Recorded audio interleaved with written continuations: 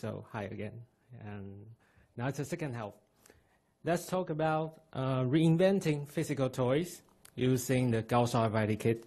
It is an interactive RFID kit supporting precise and responsive 3D motion tracking. So actually, we're familiar with RFID, and because RFID tags are passive, reliable, and scalable, they are massively used as information containers. Recently, game companies combine figurines with RFID tags, such as Lego Dimension and Nintendo Amiibo. They use figurine to store game information. But the tagged figurine only provide ID. They are not used for game control. So why not just use the tagged figurine as tangible controller? It would be fun and intuitive, isn't it?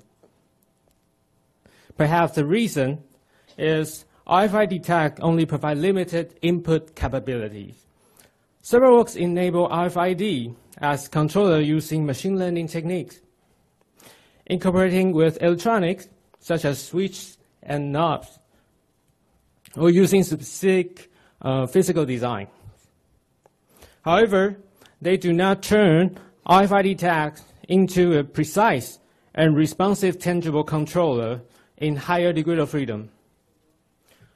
On the other hand, we just learned that GaussSense support precise and responsive 3D tangible sensing and does not require extra training effort.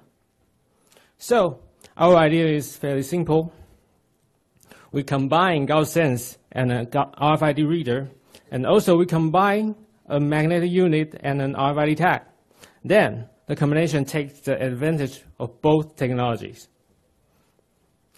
To realize this, these two sensors need to be synchronized by a microcontroller and separated in a few millimeters to avoid interferences.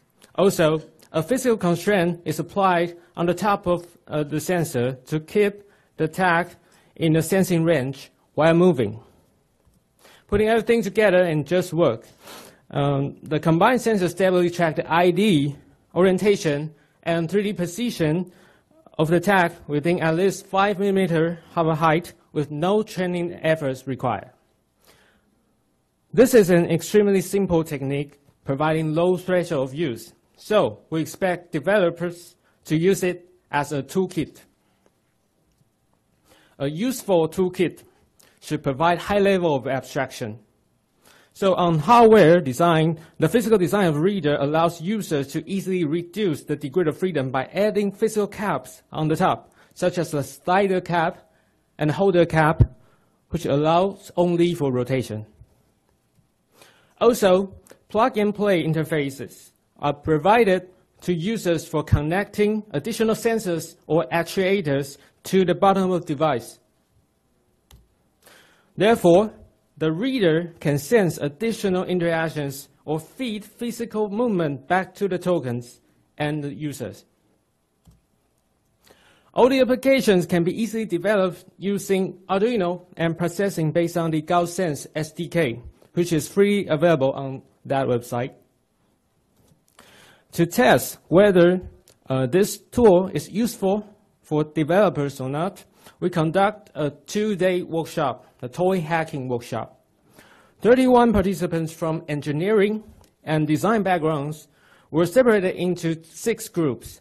The topic of brainstorming was set to playing old toys in new ways. To reinvent toys, they made prototype using the toolkit and gave presentation and interactive demo in the second day. After the workshop, we collaborate with at least one member of each group and polish the results for documentation. As a result, 6 physical toys were reinvented. One group reinvented tangram as a mean for reading digital books. By moving and rotating the different physical tangram pieces, player can assemble the virtual model to unveil the hidden character, and then they can continue reading the next story. One group redesigned Chinese chess in rich appearances, so they became commanders. So by playing a physical chess on the platform, players can take the action of multiple same class tokens at the same time, which they cannot do in the real world. One group reinvented fishing rod by placing the reader and the tags on the reel. Notably, they also added a servo motor pulling the string. In this way, the fishing rod becomes a shape-changing display when the ship is unhooked, when the fish is unhooked. Then the haptic feedback informs users the progress. One group reinvented Tetris game by making the Tetris blocks graspable and put a servo motor under the reader. In the game, the two players have to compete the token for the next move. Sometimes, the block in need is just in the opponent's hand, so a user has to wait until it's available in use, and then grasp it to manipulate the virtual one. Okay, so now the player is qualified to attack the opponent. So he can use the black block to disable the opponent's input by making the platform shaking.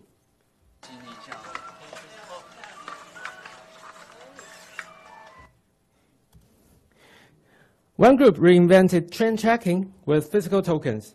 An actuator is placed under the reader. Then they can feel the speed of trend through the haptic sensation, and then the user can engage visual experiences on the display. The last group reinvented table football game. Each team used 2 readers with 4 tags mapping to the display content, and each reader are applied with a slider cap. So players can play the game using both hands, get the handles, and stamp it on the reader to score. Notably, players can even play this game in a different room. Overall, the workshop participants found the toolkit easy to use, easily configurable, and useful in designing tangible interactions with rich form and function. But the results were affected by 2 major limitations.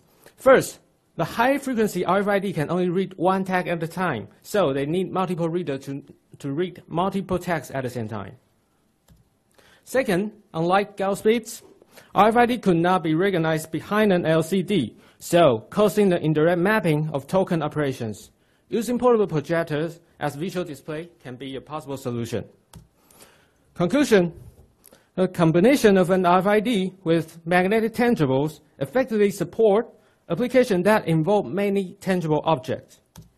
And the result of the workshop showed the usability and usefulness of this toolkit.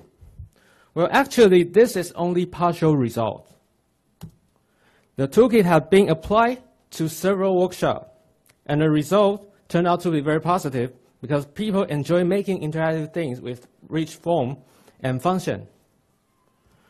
So here's a question for you. If you have this toolkit, what will you invent? No matter, not yet. So now it's the most important part. No matter what your answer is, this time we are ready to respond to your answer. We present the new GaussRFID module, the GaussRFID cardboard, and also the Arduino compatible GaussSense shield.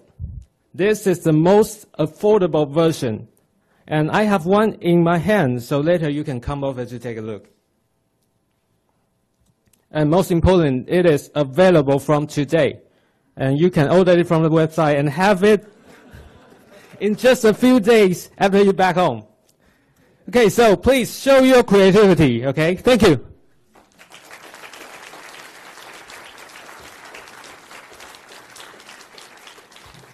We are basically at time, but we could probably squeeze in one question if anybody has one.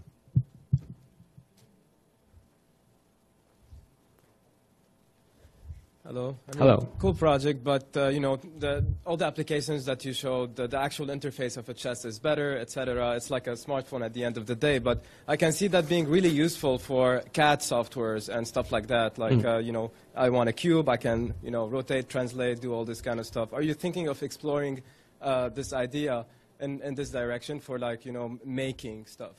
Okay, so actually we're providing toolkits for developers for making. Yeah, because in a traditional way, people may use a camera or another sensor to try how to make this kind of interactive things. And we believe that this is just the first step, and people can try to build a form, give the form, and try to give function through the form, and then they can try to realize some real-world applications. And this is just a showcase, and we hope that people can apply it to different ways.